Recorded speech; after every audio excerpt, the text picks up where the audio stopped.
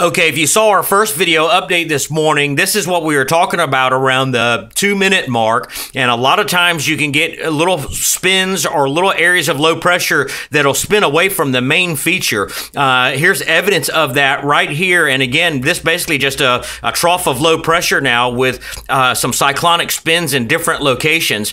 We've got another one right here interacting with the very tip of the Yucatan Peninsula. This is where some convection is firing, and because the models were showing that this 92L Invest was going to move off the tip of the Yucatan Peninsula, we are kind of watching right in here. This, if possible, could move up in here towards the central Gulf of Mexico and take on a life of its own later. Lots of uncertainty at the moment.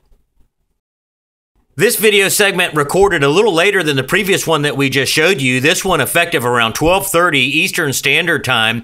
And as you can see, putting it into motion for you, you get that little spin moving away from here. And if you look close enough, you can see another little spin right in here. But the main focus, again, is on the tip of the Yucatan Peninsula.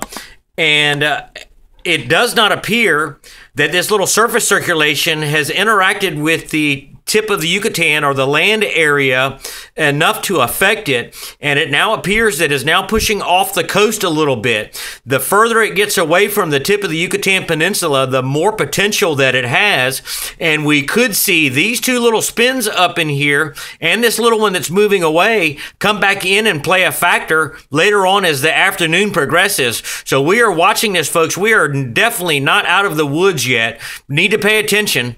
Stay tuned for the next update.